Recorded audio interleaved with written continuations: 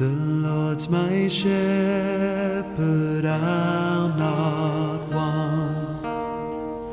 He makes me lie in pastures green. He leads me by the still, still waters. His goodness restores my soul. And I will trust in you. And I will trust in you alone. For your endless mercy follows me. Your goodness will lead me home. Please stand for our gospel reading.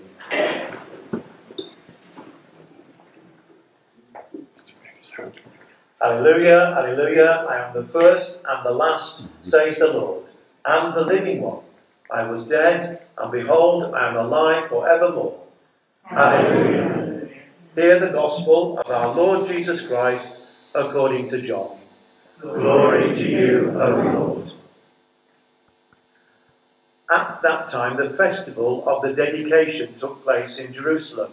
It was winter, and Jesus was walking in the temple in the portico of Solomon. So the Jews gathered round him and said to him, "How long will you keep us in suspense? If you are the Messiah, tell us plainly." Jesus answered, "I have told you, and you do not believe. The works that I do in my Father's name testify to me. But you do not believe, because you do not belong to my sheep. My sheep hear my voice. I know them, and they follow me. I give them eternal life, and they will never perish. No one will snatch them out of my hand. What my Father has given me is greater than all else, and no one can snatch it out of the Father's hand. The Father and I are one." This is the gospel of the Lord. Praise to you, O Christ. Do please sit down. And let's bow our heads to pray. Let us pray. Open our eyes, Lord. We want to see Jesus, to reach out and touch him and say that we love him. Open our ears, Lord, and help us to listen. Open our eyes, Lord. We want to see Jesus. Amen.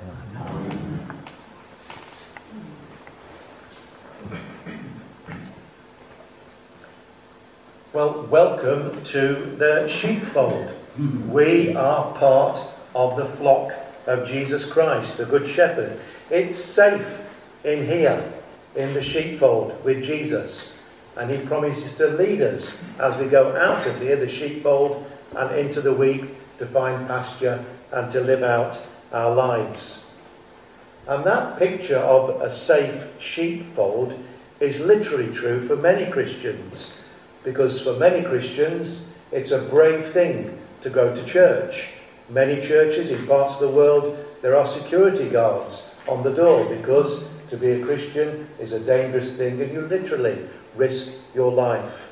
So it's important to know that Jesus is our good shepherd, our protector. And we may not be in physical danger for being Christians, but we're still called to live out our faith in a world and a society which by and large does not live by the values of the Good Shepherd and doesn't recognise him. Elsewhere in the Gospel, Jesus looks on the crowds and has compassion for them. And he says they are like sheep without a shepherd. And our society needs the guidance of a shepherd, and most of all, a good shepherd. We've been reminded very recently of the fragility of our world, even in our prosperous part of the world.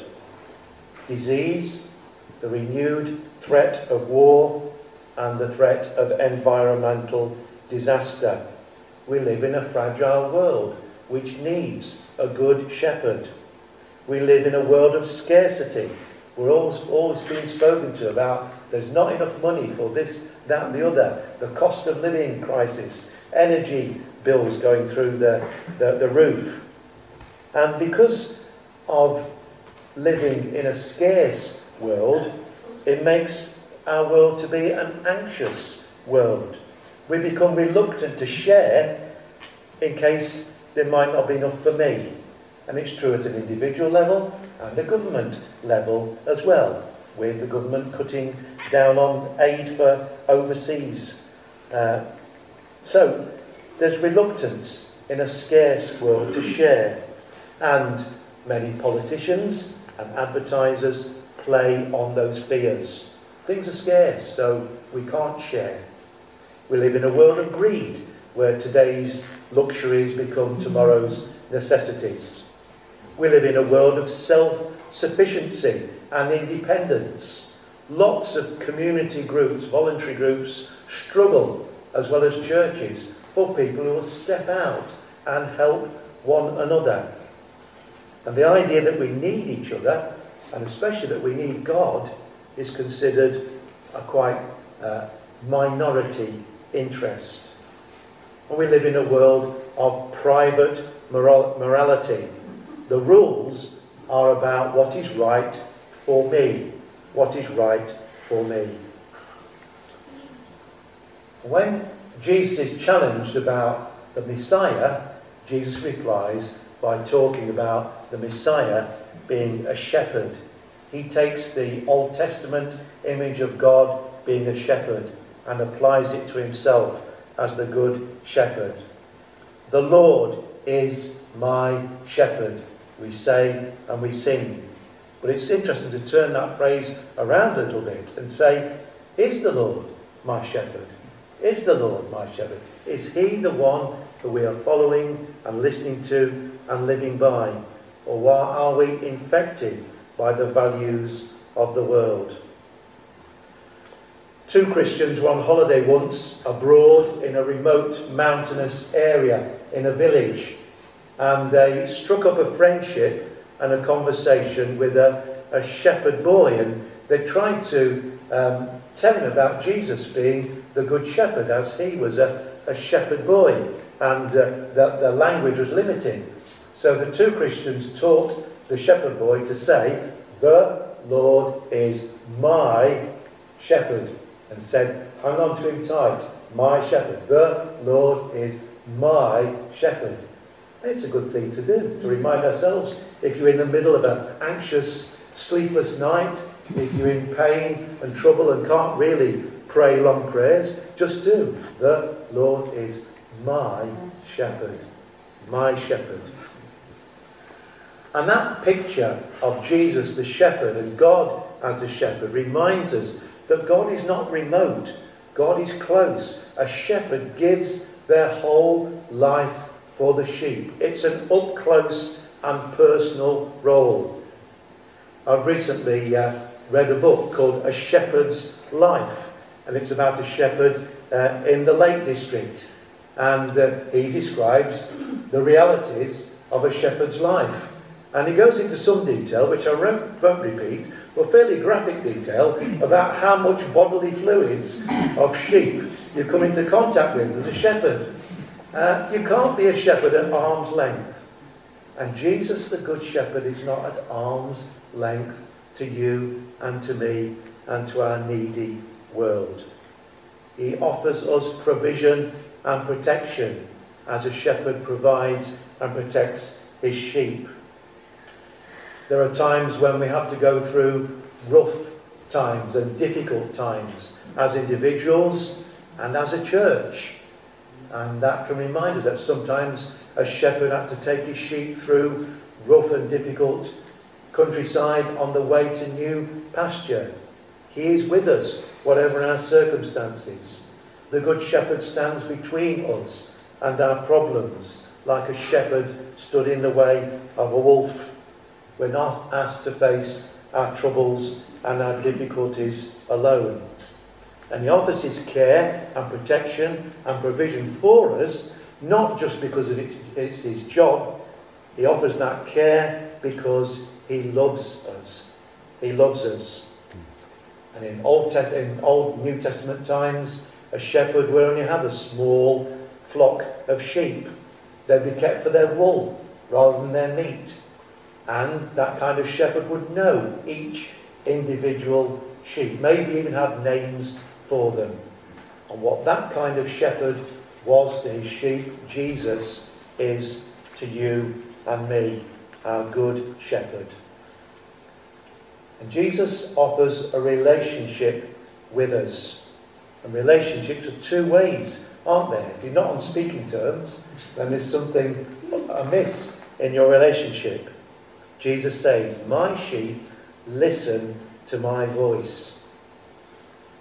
There's a great story of an assembly in school. All the children were there in the hall and the head teacher was at the front, and the head teacher spots Billy at the back, and he doesn't really get on with Billy, and in the middle of the assembly he calls out, Billy, are you learning anything? And Billy replies, no sir, I'm listening to you. Who is it that we are really paying attention to? How much are we guided by the values of Jesus, the Good Shepherd? And do we take time to be with Jesus and to listen to Jesus, not only in church, but in our daily disciplines of prayer and reading the Bible, to keep in touch with him?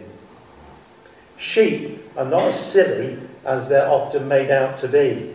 Sheep recognise the voice of their shepherd. They aren't like cows who are driven from behind. Sheep prefer to follow behind the Good Shepherd. So, are we tuned in to the shepherd's voice? And finally, Jesus talks about there are other sheep out there. There's room in this St. Helens sheepfold for more. There are some empty chairs to fill up. So do you know a sheep that's gone astray? Do you know someone who's looking for guidance and purpose and meaning in their life, who needs the care and the love of Jesus, the Good Shepherd? Someone who we can welcome into the flock here. This is a place to belong, to be one flock under one shepherd, a place that lost sheep can find a home, and a place to hear and follow Jesus, who is our Good Shepherd. Let us pray. Lord, I do not know what it is like to be a sheep, but I do know what it is like to need a shepherd, to feel that someone cares, to know there is someone who will listen to me, someone I can trust, someone who understands me and wants the best for me. Lord, I can be stubborn like a sheep, and I can be afraid, and I can be vulnerable. Please meet me where I am, in all my hopes and longings, and be my Good Shepherd. Amen. He guides my ways in righteousness, and he anoints my head with oil, and my cup it overflows with joy. I feast on his pure delights, and I will trust in you. And I will trust in you alone, for your endless mercy follows me. Your goodness will lead me home. And though I walk the darkest path, I will not fear the evil one, You are with me, and your rod and staff are the comfort I need to know. And I will trust in you. And I will trust in you alone. For your endless mercy follows me. Your goodness will lead me home. And I will trust, and I will trust in you alone. And I will trust in you alone. For your endless mercy follows me. Your goodness will lead me home. For your endless mercy. For your endless mercy follows me. Your goodness will lead